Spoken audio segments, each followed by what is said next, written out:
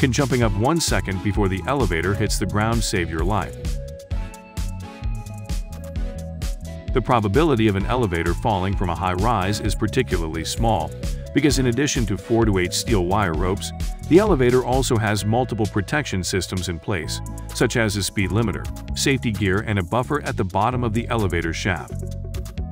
Unless the elevator never has an annual inspection, and all the wire ropes are broken, and all the devices have failed, there is a very small chance a major accident occurs. If you are in an elevator, and it suddenly stalls and falls, if you would then jump up a second before it is about to hit the ground, and then you can land like a normal jump to avoid the impact to protect you. Is that even possible?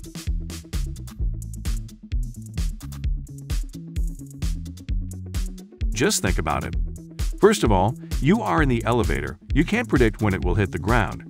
When it is the right time to start jumping is a big question mark.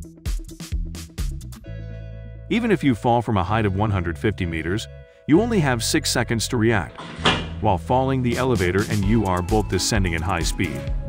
Even if you magically seize the moment before and successfully jump up with your amazing bouncing power, the speed can only be reduced by a little bit.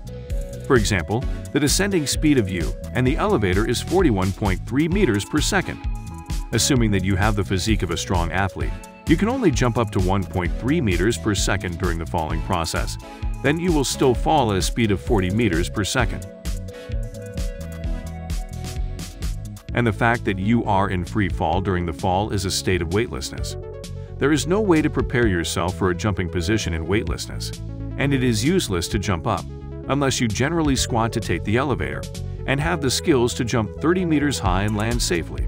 It's just physically impossible.